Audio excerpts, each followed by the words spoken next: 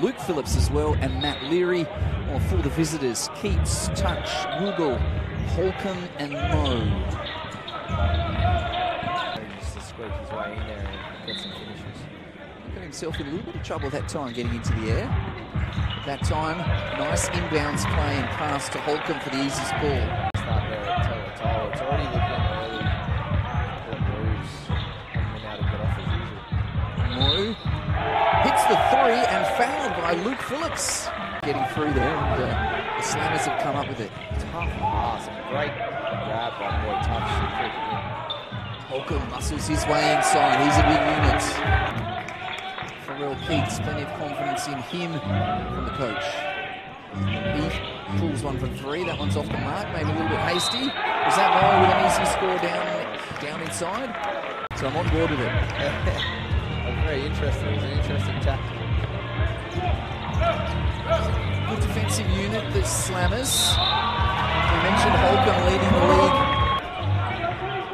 Down to the last 10 seconds of this quarter. Turnover to Vianina. Phillips should throw this down. Gets upstairs and does the work. Cotton shows a little bit of athleticism on that one. That was looking like he might get a dunk there. Abrom absorbs the contact, and he'll head to the line for the and one. Yeah, one-on-one offense has been working. It's shut down by the Hawks in that one-on-one stance. Credit the Hawks, they have been able to step up their defense somewhat. Phillips gets his way to the basket. Pass from AJ Nebensi to Hamilton. Perhaps a bit of a risky one. Keats finds himself with a little bit of space to work with, and he makes it. Needs a stand-up point guard.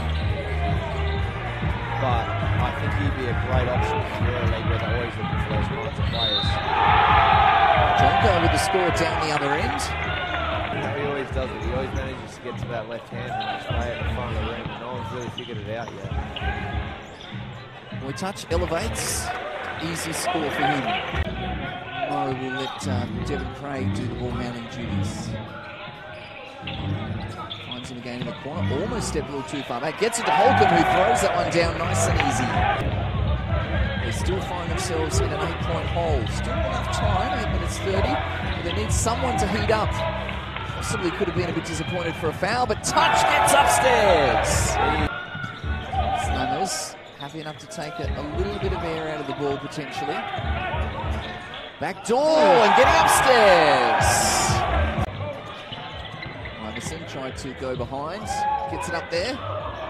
Jonker almost. Snellgrove will dribble it out now.